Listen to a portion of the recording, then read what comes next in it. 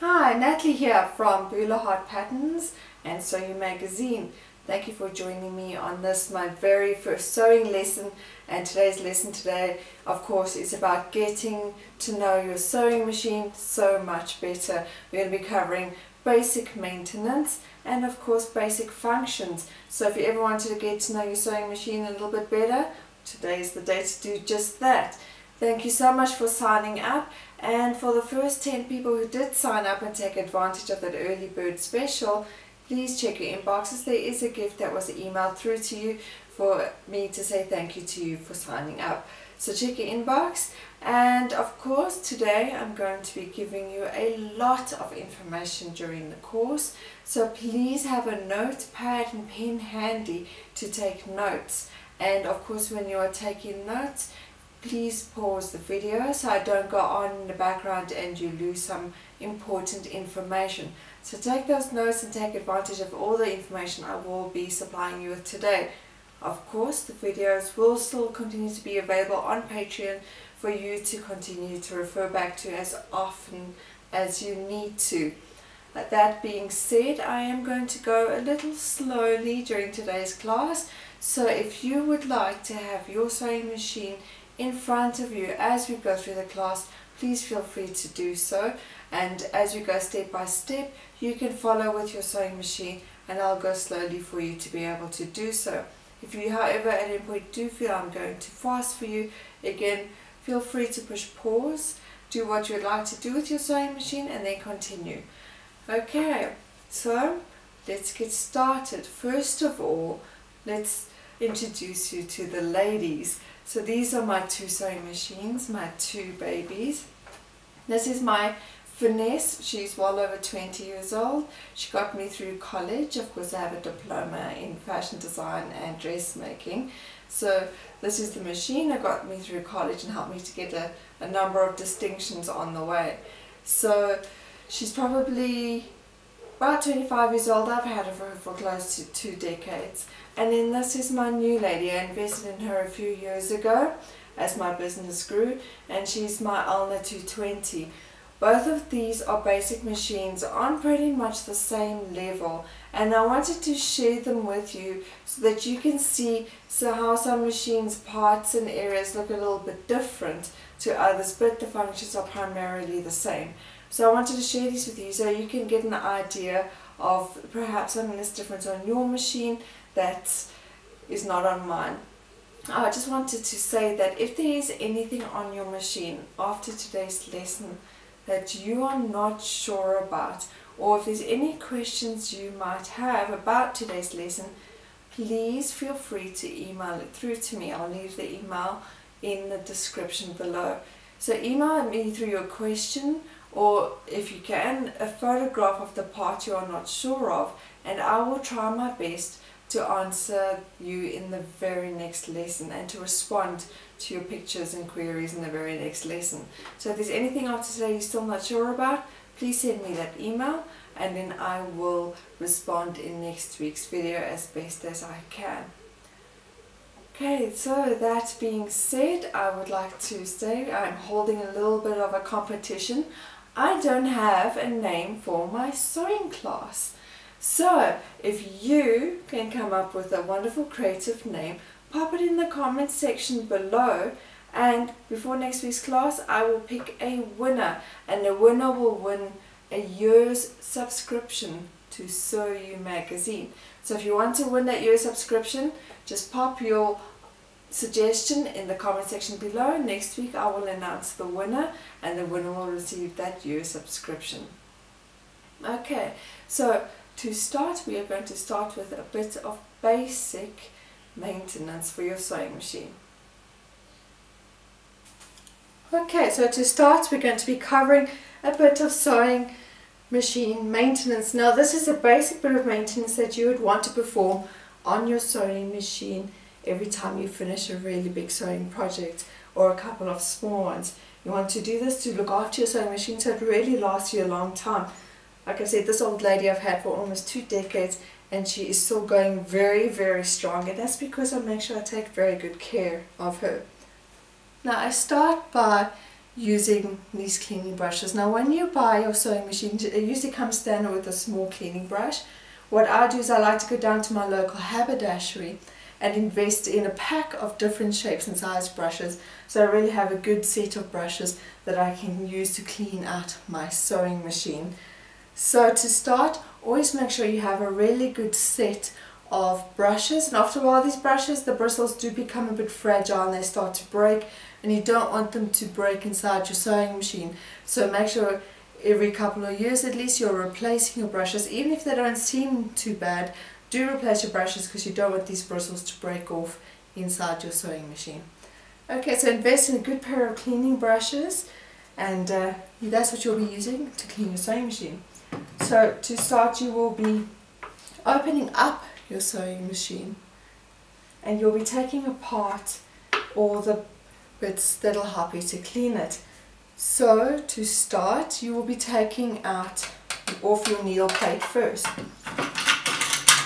Every sewing machine comes with 1 or 2 little screwdrivers, so you'll be grabbing the wide screwdriver and starting with that. So grab your screwdriver, and the very first thing you're going to be doing is removing the needle plate. So take out your sewing needle,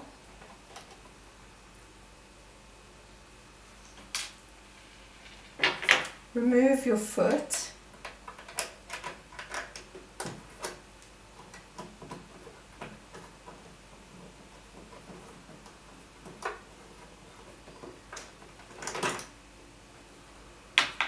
and then take off this plate.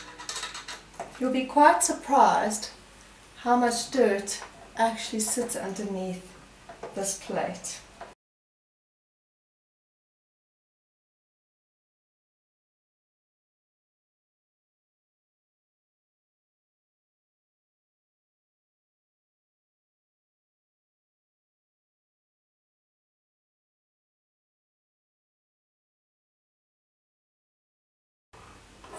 There you go, 2 screws, and then you'll have a look and you'll see the dirt that sits under the plate. So give that a dust off and dust out any bits of fabric and debris that may be sitting underneath that plate.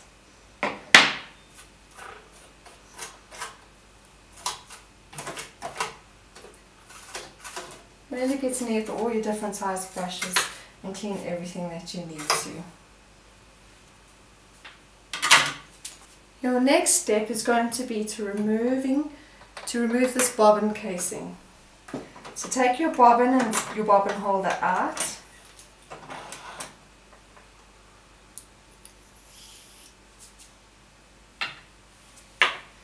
And take the casing out. It's usually quite easy to remove. Make sure you dust off all the pieces. Don't want any debris sitting in anywhere once you've done and neatly cleaned up. Just take a brush and really get into your sewing machine as much as you can and remove all the dust and dirt that you can. Get it all out.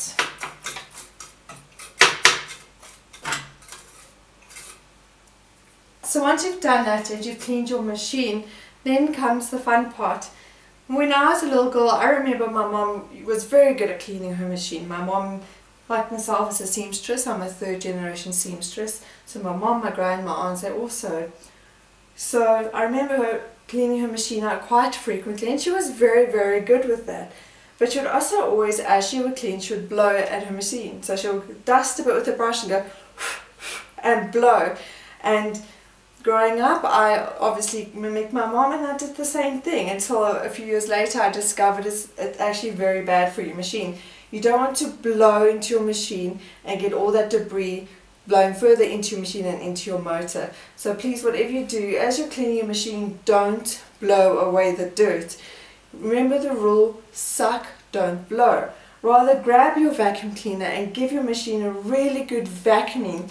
You want to be able to suck out all the dirt that you can't reach. So once you've taken off your plate and out your bobbin and you've used a brush to clean out as much of the dirt as you can, grab your vacuum cleaner and actually give your sewing machine a really good vacuum. So once you have finished cleaning your machine, you may find that you now want to oil your machine. And I'm going to start by saying I don't believe in oiling your sewing machine at all. My lady here, like I said, I've had it for almost 2 decades. I've never once oiled this machine. I've never once applied oil to her personally myself, and yet she's still going very well for almost 20 years. She has not let me down. She's an amazing little machine, and I've never once oiled her at all. So oil, too much of a good thing? Very much so, especially if your sewing machine is under 5 years old or you have a digital sewing machine. Please, I'm going to ask you, please do not oil your machine. You really don't want to do it. And if you feel that you still really need to oil your machine, do refer to your user manual. It'll explain to you how often you need to oil your machine. The only time my machines ever get oiled is if she goes into a professional for a major service, and then that professional person will be the only person who will oil my machine. Otherwise, I will never personally oil my machines. The reason for that being is quite often the only thing oil is good for is building up a residue, and then it holds onto all the debris that is left over. So all this debris that you've just cleaned out your machine, if you had too much oil in your machine, no matter how much brushing or vacuuming you're doing, this is going to be held onto by your machine, and eventually it's going to clog up, and it'll make its way into your motor and burn out your motor and possibly do some other damage to your machine. So you really, my advice, don't oil your machine. However, if you do want to continue to oil your machine, I strongly recommend never applying the oil directly to your machine. Never apply the oil directly into your machine. Rather grab a cleaning brush, so you can have a brush that you put aside just for that purpose. Grab a cleaning brush, add a few drops of oil to the bristles of the brush, and use the brush to sort of base your machine and to ply it and to move it around. So once you've done that and you feel you have cleaned your machine, please take a dust rag and some furniture polish. And what you're going to be doing now is you're going to be polishing the outside of your machine. Never apply the furniture polish, please. Never apply it directly to your machine ever. Apply it to a rag first, and then use this rag to wipe down your machine. The reason you want to be doing this is the furniture polish will help with any static and help prevent any debris lying around and any dust lying on your machine from then going back into your machine that you've just so nicely cleaned. So you want to take some furniture polish, apply it to a dust rag, and then use that to wipe down the exterior of your sewing machine. Once you have done all of that, you will then be putting your plate back onto your machine.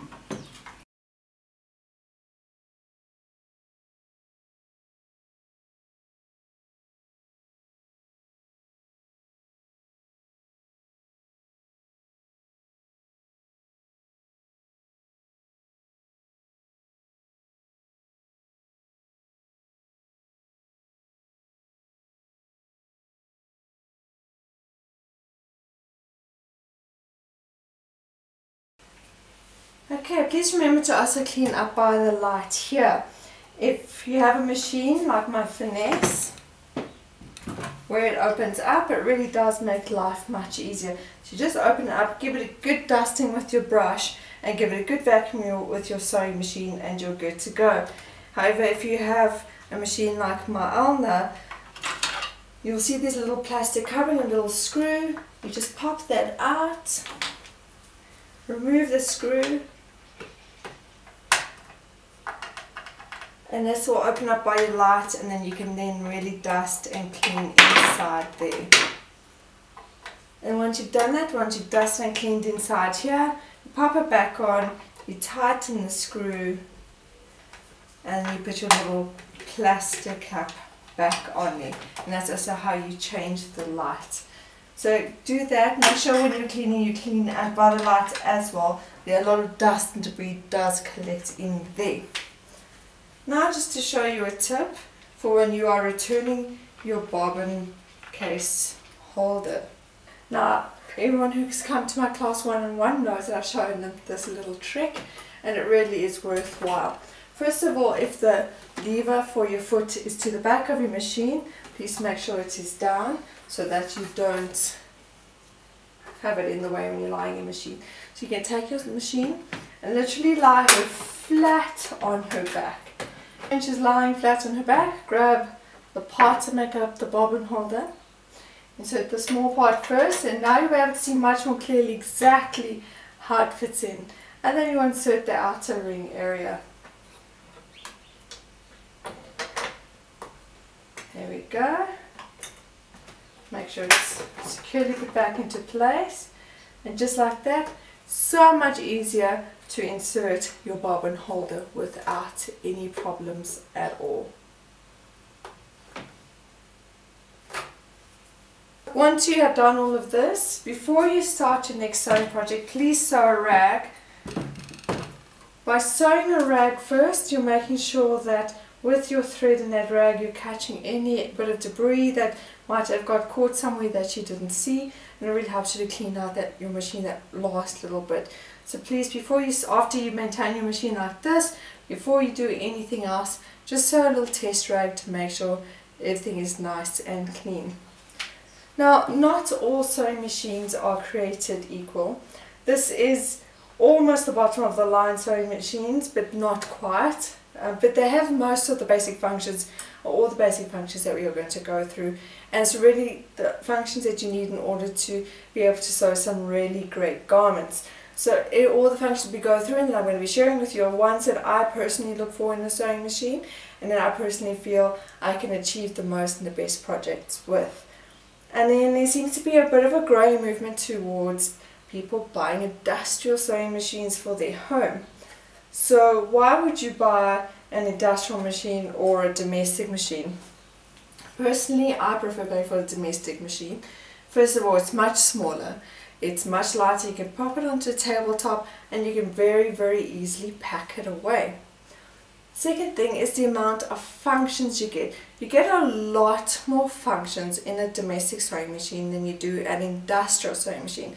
Not only are industrial machines usually huge and quite bulky, but they normally only have one function. You can only do a straight stitch, and you'll have to get a separate machine for a zigzag, a separate machine to apply zips, and a separate machine to do your buttonholes. Why would you want to spend thousands of rands on all these separate machines when you can quite simply buy one domestic machine that allows you to do all of the above? So absolutely, a domestic machine over an industrial machine for home use any day. So I'm going to go through now the basic requirements of what I'd look for in a sewing machine. Here we go, here's my two machines.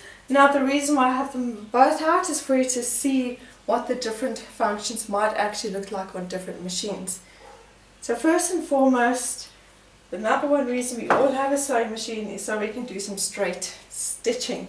And so you want to make sure your sewing machine has a standard straight stitch function. On my machine here, you can move the needle so you can sew from the left to the right, but there's your standard straight seam. And on my Alfinesia, there's only one standard straight seam over there.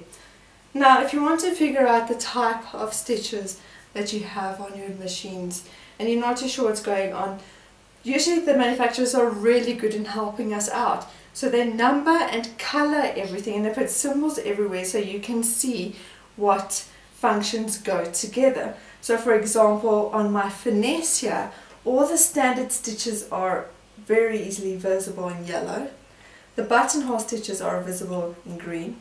The decorative stitches are in blue, and the stretch stitches are in red. And all the dials everywhere, all over the machine, have different colors reflecting what the manufacturer suggests you use for those specific stitch functions.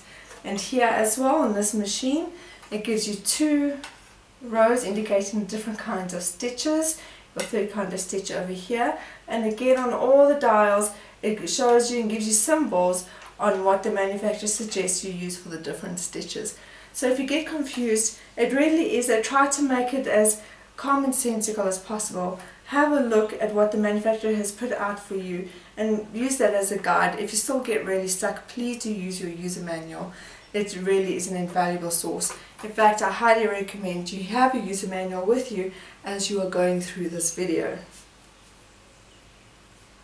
First of all, you want your standard straight stitch, then you want your standard zigzag stitches. So here's my zigzag stitches over here and my zigzag stitches over here. Once I know that the machine has zigzag stitches, I make sure it does buttonholes. So here's the buttonhole function over here and the buttonhole function over here. Just one machine up from the Explore 220 is the Explore 240. It's a wonderful machine. It has a one-step buttonhole. So on both of these machines I have a three-step buttonhole. That basically means I change the function myself as I sew each part of the buttonhole. But you do get machines that come out now with a one-step buttonhole. So what you do then is you literally push your button and the machine changes the functions automatically as to what part of the buttonhole it is sewing. So yes, it's a wonderful new addition, but it's not necessary. As long as you can make a buttonhole, you will be fine. Then once you've got the buttonhole stitches, you want to see what stylized stitches you have. So as you can see, this machine actually has quite a few. It has in total 12 different stitches, including the straight and the zigzag. So it has 12 different stitches. So the top row here are your standard stitches and the bottom row here are your stretch stitches. So you would change on this dial standard stitches to stretch stitches, and then you will change the number according to the type of stitch that you want to do. So this sewing machine gives you 12 different stitches. This sewing machine gives me 17 different stitches. So it also has quite a few decorative stitches. Now both of these machines, part of their decorative stitches are an overlocking or serging stitch, which is a stretch stitch. So overlocking or serging stitch will automatically fall under your stretch stitch functions. And both of these machines come with those type of stitches. So that what that means is if I don't have an overlocker or a serger, I can quite simply cheat and use one of the stitches available to me on these sewing machines. So yes, stretch stitches are very important when you're sewing from home, especially if you decide that you're inspired to create your very own bathing suit for the first time. But yes, stretch stitches are very handy. You could do a lot more. So here I have quite a variety of stretch stitches that help me to create, like I said, overlocking and serging stitches to very decorative hemming stitches, and you can even use them almost as a type of embroidery. Both of these machines have fancy stitches that you can use in embroidery, so you can do a little bit of embroidery, or if you want to, you'll use these stitches a lot in quilting. So if you are an avid quilter, then absolutely these are the kind of stitches that you're going to be looking out for. Then once you know you have quite a variety of stitches, you're going to look for your thread tension dial. So on this machine, this is the thread tension dial over here, and on this machine this is the thread tension dial over here. On a lot of machines it's actually a dial in the front that you can adjust, or on more digital machines you don't have that. The machine calculates the tension automatically for you. So on a basic machine like this, what your machine has is 2 or 3 little metal plates that as you change the dial, those plates come closer or further apart and they hold on more tightly or more loosely to your thread. So if you have a look, you'll see there's a few loose thread tensions. So it's usually on here, it's from 0 to 1 and 2, 0, 1 and 2 are all loose threads. You'll be using this if you're going to be doing a very loose stitch. For example, if you're going to be gathering or just doing a basting stitch, that's what you're going to be using. And then the manufacturer will put a line along the area where it believes, or highlighted in this case. So they are suggesting to you and recommending to you the actual tension you will be using on your stitches. And on this machine there's a line with between 3 to 5. So those are your medium tensions, and the manufacturer is recommending that for everyday ordinary stitching, these are the tensions that you're going to be using, and then you get very tight tensions after that, which you will use a lot less. So do have a look at how your manufacturer's highlighted your numbers, and you'll see which ones that they recommend for daily stitching.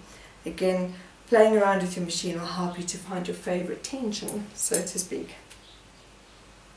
Then once you know how to control the tension of your stitches, you're going to be looking at all your other dials. First and foremost is your reverse button. This is my reverse button here, and this is my reverse button here. For some machines, the reverse is on the side, so just have a look and see where your reverse has been set up. For other machines, there's a little dial that you would turn to get to reverse, or a little sort of switch you would flick to the left or the right when you want to change from standard to reverse. And obviously you'll be using that function primarily when you are doing a reverse stitch, which you will be doing pretty much every time you start a seam. So you do want to know where that reverse dial is. And then you have your manual sewing dial. So basically that is the big round section, the big round dial here on the side of your machine. So that comes from the days when before electricity, when you'd actually hand sew, and you still can if you really wanted to. You can still use this dial to hand sew. You can go back and forth when you're doing your hand sewing. So the older vintage machines only had this option before they had electricity, so you only had this option, or a fancy sort of foot pedal that would do it for you. So that is what you will be using if, say, you run out of electricity, you have no electricity, and you still want to continue on with your sewing project. This comes in quite handy. Thread spool holders. So these are your thread spool holders up here. Most sewing machines have two, because you can actually have two threads running through your machine, and you'll be able to stitch. You put a twin needle on and you'll be able to stitch with two threads. So check if your sewing machine has that function. If you have a look at my thread spool holder here, for example, you'll see I actually have a hole in there, and that hole is if I want to use a really large spool of thread. So you get those really big thread spools, and you can get holders for them, or you can have it loose, put it behind your machine and thread it through this hole in your thread spool holder, and you just thread it through, and then you thread your machine as you normally would. So this machine does allow you to practically use a much larger spool of thread. Then you have your bobbin winder. So this is your bobbin winder here. It's made up of two parts. You've got your stopping mechanism, which is adjustable. So you'll see some parts of it are thicker and some parts of it are thinner. And this stopping mechanism helps you to stop your bobbin winding at the thickness you want it to be. So this is your bobbin winder. You can quite literally push your bobbin in to put it into bobbin winding mode, and out when you are done. And then the second part of the bobbin winder is usually this little spring clip. So the spring clip here is part of a plate, and here's my spring clip here. So this is two little plates. It's very similar to the tension dial here, but a much smaller version. And this is quite literally just used for when you're winding your bobbin to help with the tension that you wind onto your bobbin. Then you have your stitch length dial, which on my machine over here is this one. So I have numbers 1 to 4, and on my machine over here is this one, again 1 to 4. On this dial I change the button, function. Then I have the stitch length, and then I change the stretch function. Where on my one here, it has button function at the top, and then just the actual length of the stitch function. It changes automatically to stretch stitch when I change this dial to the red stretch stitch function. So this is your stitch length.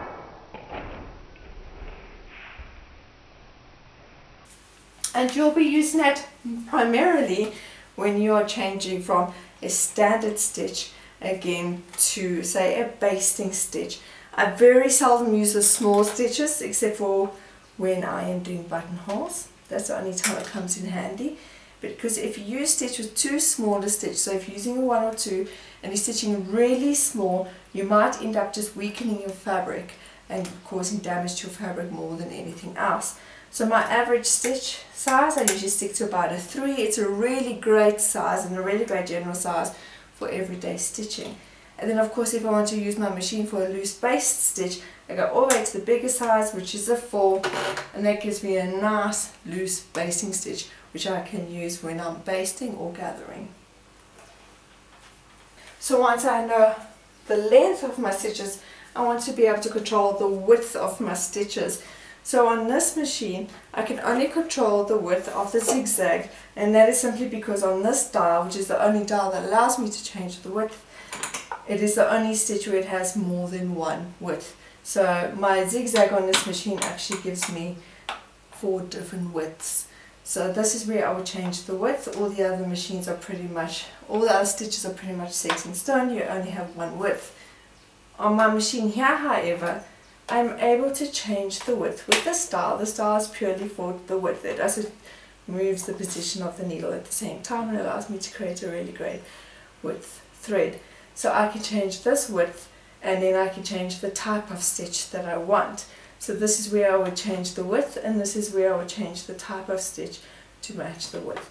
So you can really play around with this and have wider versions of different kinds of decorative stitches or narrower versions, or just use it to create narrower or wider straight zigzag stitches.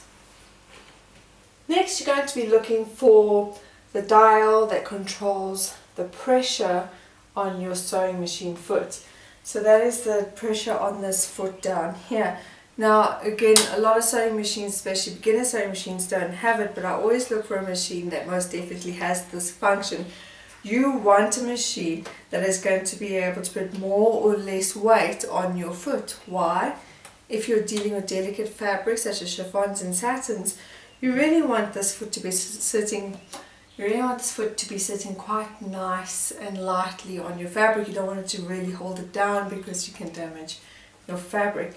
At the same time, if you're working with something heavy like a denim or a really thick twill, you want to be able to put a lot of pressure on the fabric because it helps the needle go through a lot more easily.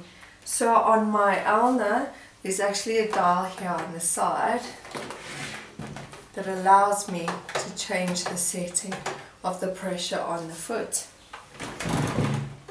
Where on my Finesse, and a lot of old machines have a dial that looks like this.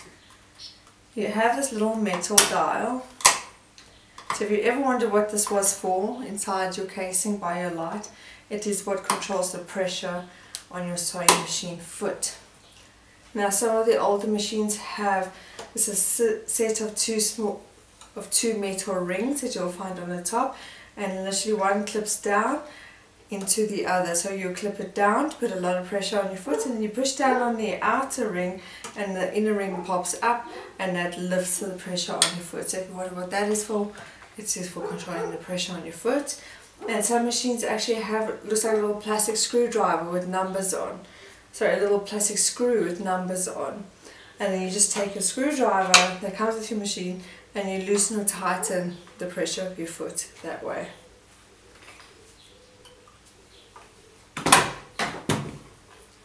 Then next is your sewing needle holder. So this is the area on this machine, your sewing needle holder. Then you have your plate with your measurements on. So this is your sewing plate, and you'll see some machines actually have the measurements on them that guide your seam allowance. So for example on my Elna it clearly shows where 15 millimeters or 5/8 of an inch is, and as well as narrower and thicker, so I can use this as a seam guide. Where on my Finesse it just has lines. So if you have lines on your plate, you've always wondered what they're for because there's no numbers. It is to guide your seam allowance. If you're not too sure where your standard seam allowance is, so a standard seam allowance is 15 millimeters or 5/8 of an inch. So if you're not too sure where that is on your plate, take a ruler and from the center of your foot where your needle comes down outwards, measure the distance, and 15 millimeters or 5/8 of an inch is usually the second or third line on your plate, and that's your standard seam allowance. So some machines come with a seam guide. So if you see on some machines there's a little hole there, it looks like you might be missing a screw, and on here it's over here. Because some machines come with, it looks like a little metal arm with a screw that you can adjust, and what you do is you screw it into your machine, and it is a seam allowance guide, so you can adjust it to how far or wide you want your seam to be. Most machines, however, don't come with a seam allowance guide, and I've noticed of late there's a tendency for people to actually sellotape Lego blocks to their sewing machines and using the Lego blocks as a seam guide. Please, I'm asking you so nicely, please don't tape anything to your machine, purely because the glue on the tape is not good for your machine, and if it does get stuck on your machine it can even damage your fabric going forward. So whatever you do, please don't tape anything to your machine. Rather go to your hardware store, your haberdashery, and get a magnet. All of these plates are metal and magnetic, and you can actually get a magnet that you use as a seam allowance. So this here is an actual magnet that is used as a seam allowance guide. So this is $1 or $2. They are very cheap to get. You also get plastic versions, but I like this metal version. So this is your seam allowance guide, and you literally can just put it onto your plate wherever you want your seam to be, and it'll help you to sew nice straight stitches, and they really are very inexpensive. Please don't tape anything to your machines. Then you get your bobbin casing. All machines come with a bobbin casing. Some machines come with spare ones, so you might get one or two of these when you get your sewing machine. And these quite literally hold your bobbin, you insert your bobbin, you lift this little piece here and that locks your bobbin into place, and that allows you to put your bobbin in the machine without it falling out. So you quite literally take your bobbin, you slide it into your bobbin casing, you turn your bobbin casing and you grab that little piece, and then you see it's locked in. That bobbin is not going to fall out, and then you can now securely take it and put it in your sewing machine without any problems whatsoever. And it always does come in handy because these do eventually rust and get a bit stiff, or the spring gives way in there. So it does actually come in handy to have one or two of these extra, and you should be able to buy them for relatively inexpensively at your local haberdashery. And then finally, all sewing machines, there's a few very starter machines that don't have these, but when I look for a sewing machine, I always make sure it has a little tool case. So for example, in the case of my ulna, this is the arm extension, and it's literally built into the arm extension, and there's the little tool case that came with it. Okay. For my finesse, the arm extension also has the tool case, and it literally slides off and out. So if you want to have your tool case ready for you while you're working, you don't necessarily want to take your arm off every time, you can take this off, and when you're done you just clip it back and slide it back, and it's neatly packed away. You can quite often buy tool cases separately, and in some machines tool cases are even in the top part of the machine. So it really depends on the type of machine you have as to where your little tool case is going to be, if you have one. So I want to cover with you very quickly your feeder plate. So your feeder is this section here. It's a very rough grip section on your sewing machine, and it's a moving part. And what it does is, as you're sewing, it comes along and takes your fabric and grabs hold of it and helps to feed it through and keep it going straight in your machine, and it makes your sewing life a lot easier. So you'll see as it moves along, it'll move according to the length of your stitches and how fast you're going. On some machines it's possible to switch off the function of this plate. So basically what you can do is you switch it off, and you would use it primarily for when you are quilting or doing a decorative freehand, where you don't want to have your fabric controlled and going a very specific direction. So if you don't want your fabric to be controlled going in a very specific direction, and you want to be able just to sort of freehand stitch, which is usually decorative and used primarily in quilting, then you would want to be able to switch off this little feeder plate so that it doesn't move your fabric along for you. So I just wanted to cover with you very quickly the 3 types of standard feet you should always make sure comes with your sewing machine. The first is this. It looks like it's a very standard foot, or your machine come with it, and it's actually called the zigzag foot.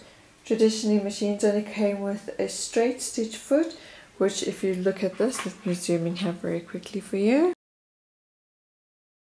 So if you look at this foot, you see there's just a line there. So the straight stitch tradition would just have just that line, and it wouldn't have the space for the needle to go back and forth, or it would have just one single hole in the middle big enough just for the needle to go through to stitch a straight stitch. So those feet you don't see very much anymore, and sewing machines very much come standard with these zigzag feet now. Then we have our zipper feet, which are these feet over here.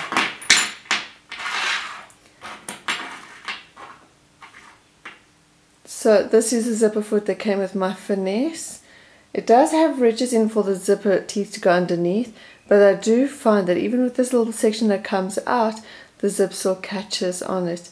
So my favorite type of zipper foot is this one, and you'll see it's one of the few feet you get with the arm already attached. So when you change this on your machine, you're going to be changing the full arm and not just the lower piece of the foot, which we'll go through shortly.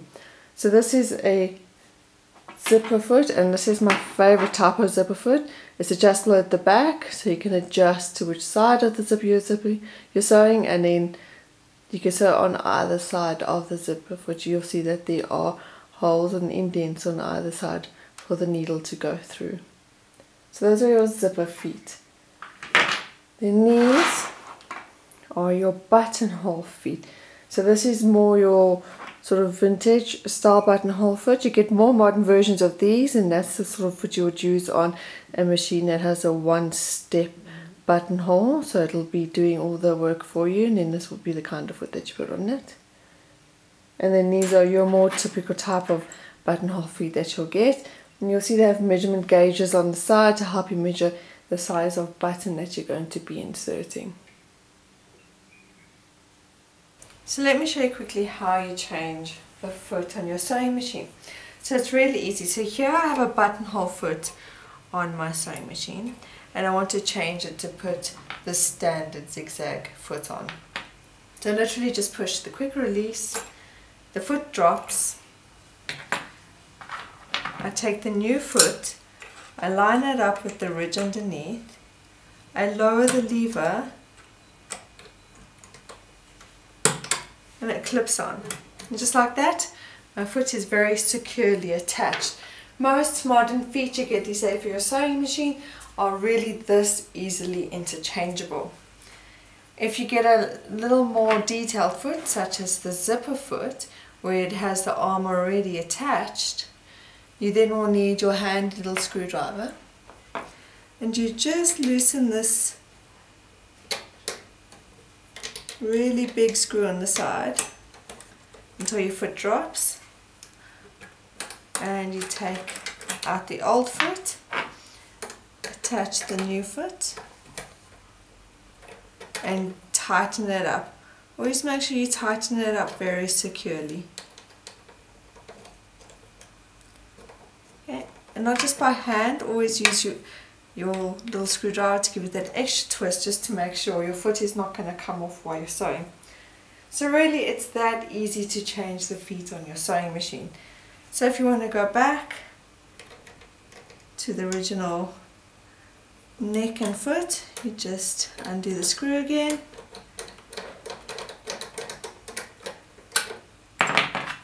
it helps when you are reapplying, because this neck is quite tricky. It helps if you use your lever to lift your foot up just a little bit higher. So you'd have to do it by hand, so just lift your foot a little bit higher, insert your foot, and then drop it down all the way. So you lift it higher, insert the arm of your foot and then just drop it down all the way. The reason you're dropping it down all the way is because this will actually hold your arm in place while you tighten your screw. It's not fighting it. Okay? Then once your arm is in place, attach the foot you will be using. And just like that, it's very, very easy to change the foot on your sewing machine. The next thing we're going to cover is putting in a sewing needle. So 99% of the time the problems you have with your stitches are because your sewing needle has actually been put in incorrectly or you're using the wrong sewing needle. So this is a fairly standard sewing needle. If you look at it, you will see it has a flat side, and then if you look at the back, there's a little bump at the back, and at the front of the needle there's a ridge down the front going towards the hole. So this ridge is basically just a sort of little feed for your sewing thread to make sure your thread runs smoothly into the hole there. So when you're inserting your sewing machine needle, when you're inserting your needle, you want to make sure that the flat part of your sewing needle is always facing towards the back of your sewing machine. If you have a sewing needle that is purely round, which is quite common especially with Singer machines, then you're going to go by just the ridge in the front. You'll see that the ridge in the front of the needle must always face the front of your sewing machine. So when inserting it, make sure that the ridge, which is a little thread guide, faces the front of your machine, and if you have a flat section on your needle, that'll be against the back. So then you have this little screw, and that's what's going to be holding your needle in quite securely. So take your foot, make sure it's dropped all the way down. This just gives you the space to be able to work. Insert your needle into that space, and then just make sure, just give it a double check that it is absolutely facing the right way. If you're 100% happy that it's facing the right way, then tighten this little screw until it holds your needle quite securely. And that is how you change a sewing needle.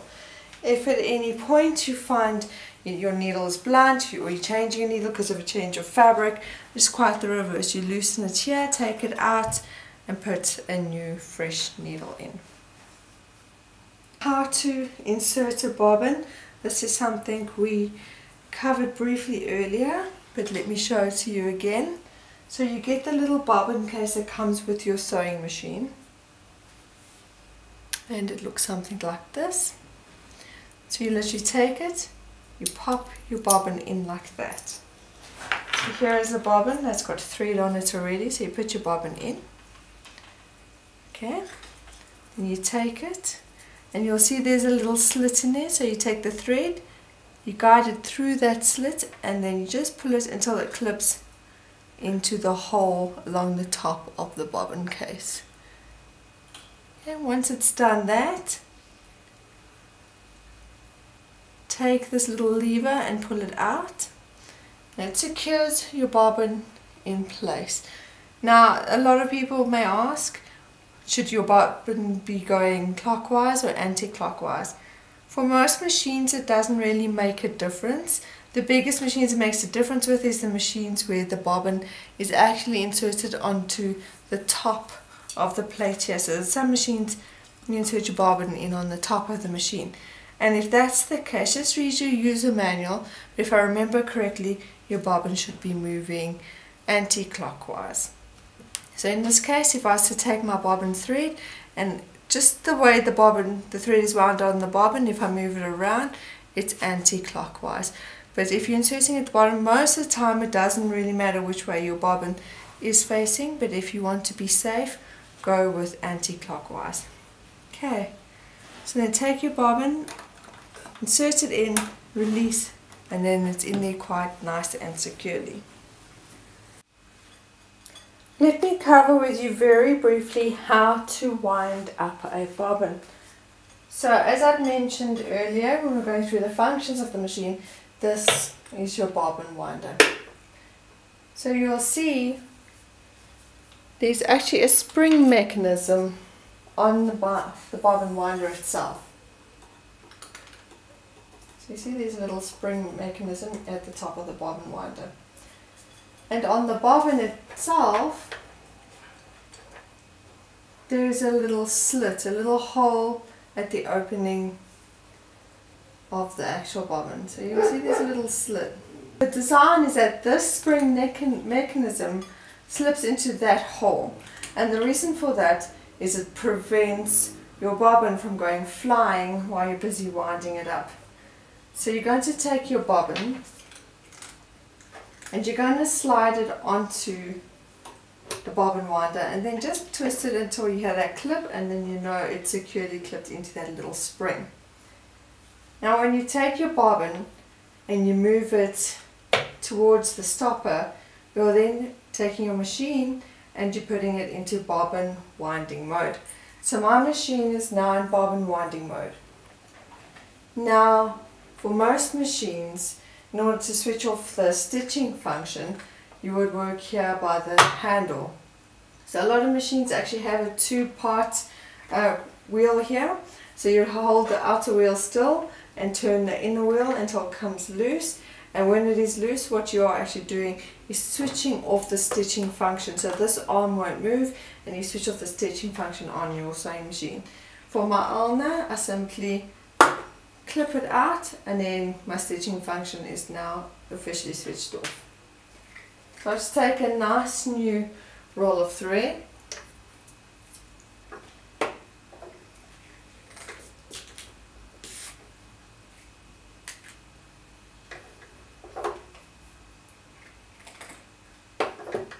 So I take the thread, I feed it around the little spring mechanism. This helps to control the tension as you're winding your thread onto your bobbin.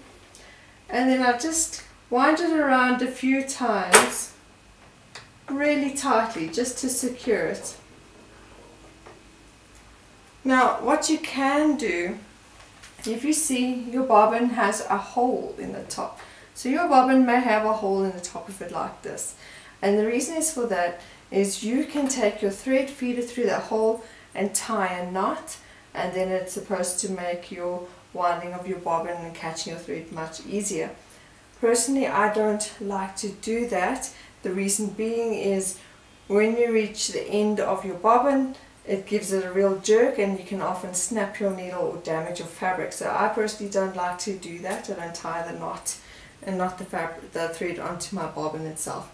So I just really take it and wind it around tightly a few times. And then once it is set up like this, I make sure my stopper is as thick as I want it to be. All I have to do now is put foot. What I do while my thread is winding onto my bobbin, I just very lightly place my finger above the main spool of thread.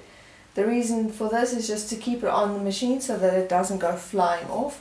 Don't push too hard down, otherwise it won't be able to wind properly, or you'll get burn marks on your finger and that's quite unpleasant. So just lightly hold your finger there just to prevent the thread from jumping off. And away we go.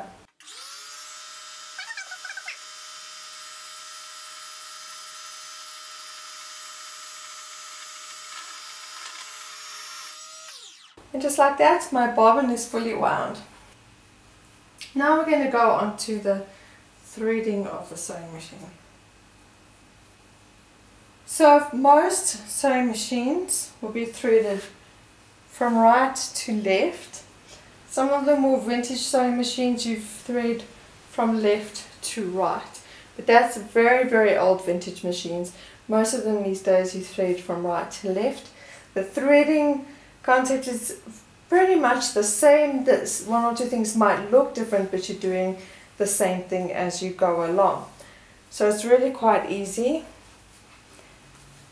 Most of your machines will be numbered and have arrows to show you which way to go.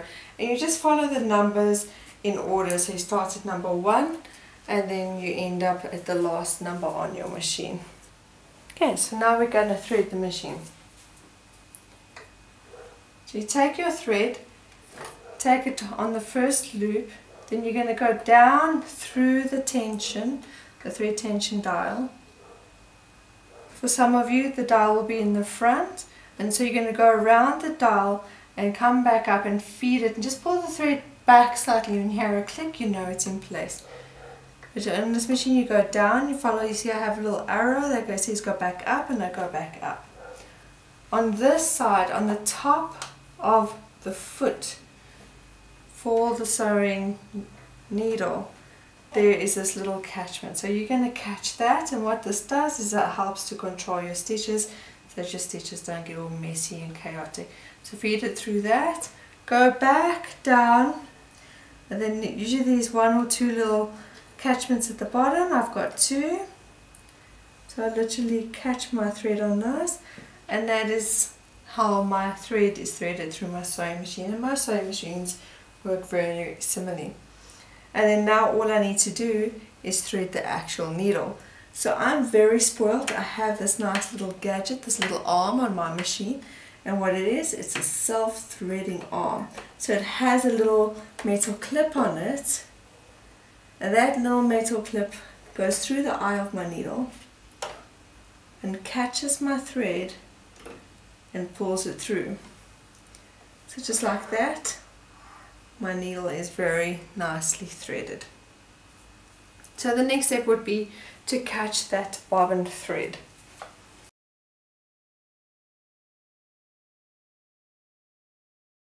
Okay, so I've just zoomed in here for you so you can see how I do that. So you're going to lift your foot, you're going to make sure that your thread is to the back of your foot, and with one hand hold this thread to the back of your machine because you don't want it to come back. And with your hand dial, turn the, make sure it's in sewing mode again, turn the needle till it goes down and back up. And what it does there is it loops and catches that bobbin thread. Then you just need something small to pull that thread through and to the top. And just like that, both your threads are now at the top of your machine and to the back, and you are ready to sew.